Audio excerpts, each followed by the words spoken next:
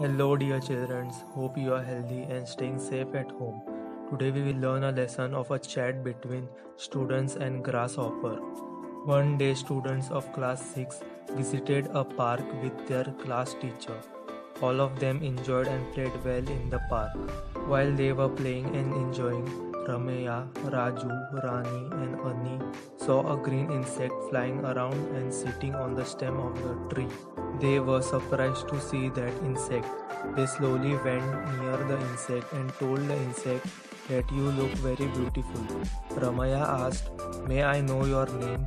The insect replied, "I am a summertime singer. I have several legs and eyes. I am farmer's friend. Can you who I am?" Raju said, "You are a grasshopper." Rani asked, "Where do you live?" Grasshopper said, "I live in different places. You can find me everywhere. You will find 11,000 to 18,000 varieties of grasshopper in the world." Then Raju asked, "How do you fly?" Poppy answered, "I have two sets of wings for flying." He asked the children, "Do you have wings?" Annie replied, "We don't have wings to fly."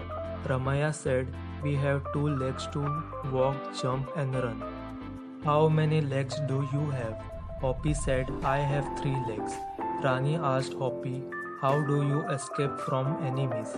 Hoppy answered, "I have 5 eyes and a pair of antennae. The antenna helps me to sense danger." Ramaya said, "But now you are not trying to escape from us." Hoppy replied, "I am your friend, right? I trust you." After listening this, the children were happy. After that, Ramaya said Hoppy that he is hungry and asked Hoppy to join for lunch. But Hoppy said, "No, I don't eat idlis and dosas like you. I eat only plants, wheat, oat and corn." Then they told Hoppy that they are getting late. Hoppy said, "Okay, bye, take care." And Hoppy flew away.